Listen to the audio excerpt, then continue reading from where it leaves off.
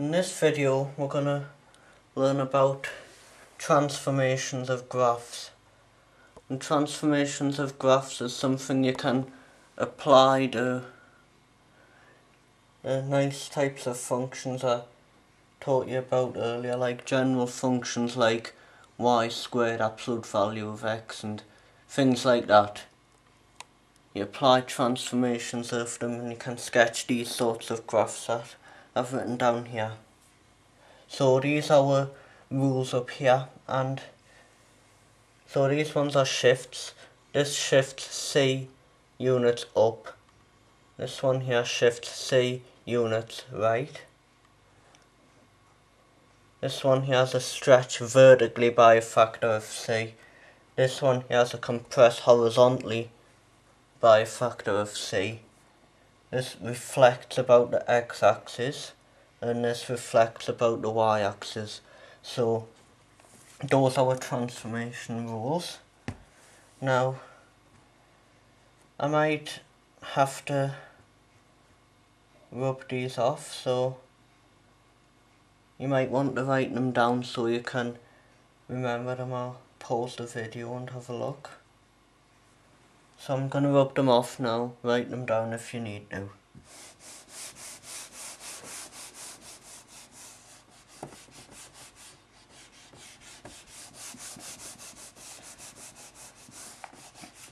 Okay, let us graph the general functions that we need. Up at the top here. These are just sketches, that's y equals x squared.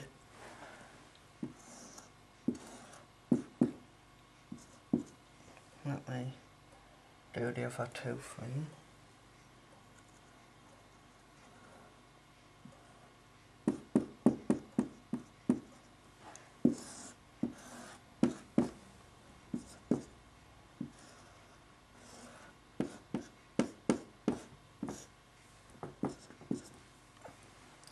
Those are the functions that we're going to be working with. We're going to apply the transformations to these functions. So let's have a look at the first example here. We've got x squared plus 3. Now we can remember that this one here was a shift up. So what I'm going to do is I'm going to shift this graph up 3 units. So there we go, there's one new graph. Pretty easy. Next one. If you remember, this was a reflect about the x-axis, so you can think of this as your mirror and reflect it down here. So your graph of y equals minus x squared will look like this. Next one is pretty tough actually, and you cannot really see what's happening very well on this graph, but let me just, let's say that this is y equals x squared. I'll sketch them both on here. It's stretching vertically. So what's happening is it's getting taller. So it's going to look something like that. That's going to be a graph of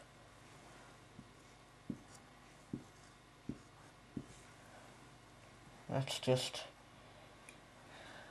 let that do. If you had points you would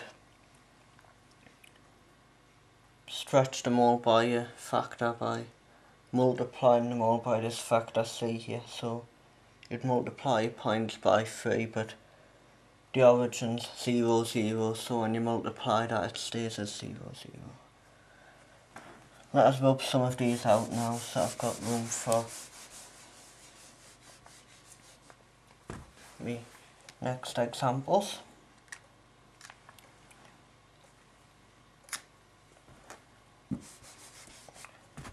This one's a cubic here.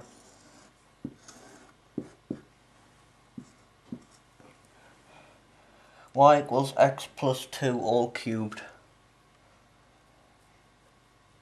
Now, it's better in factored form because we can see what's going on easier. So if it was all written out long, you would try and factor this expression first. So what it said was, we shifted C units to the right. And this 2 here is going to be with C, so we're going to shift this graph 2 units along.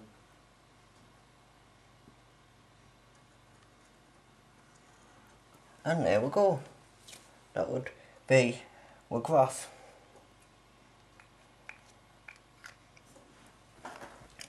Now, this next one here, we're working with the absolute value of x. And this one here requires 2 transformations, so I'm going to draw 2 graphs.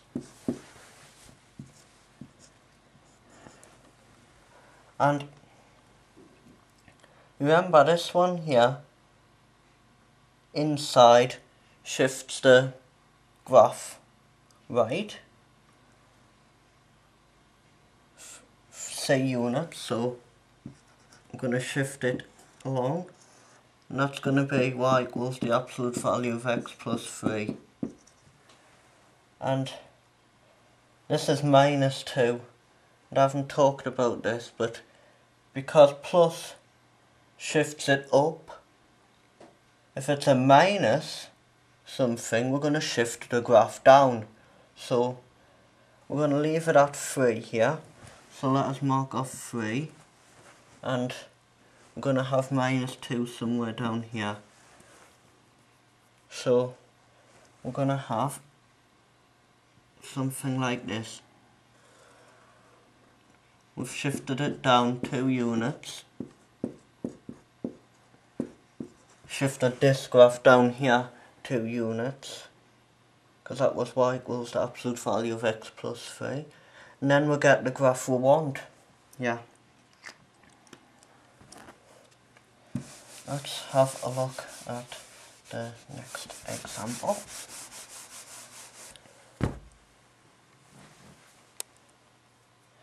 Now this example here will complete the square.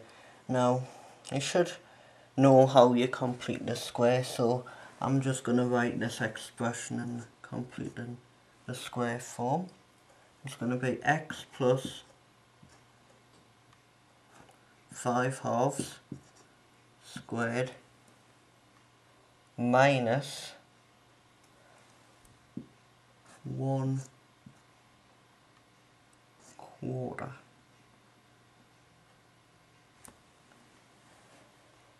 Now we can clearly see what we're doing. These might be nasty numbers, but no one really cares about that. This here means we shift to the left, to the right, sorry, 5 halves. So we've got 5 halves somewhere here, and then we shift down somewhere minus 4/4. So it looks something like that. And this is going to be, obviously, be your point. 5 halves minus 4/4. Last example.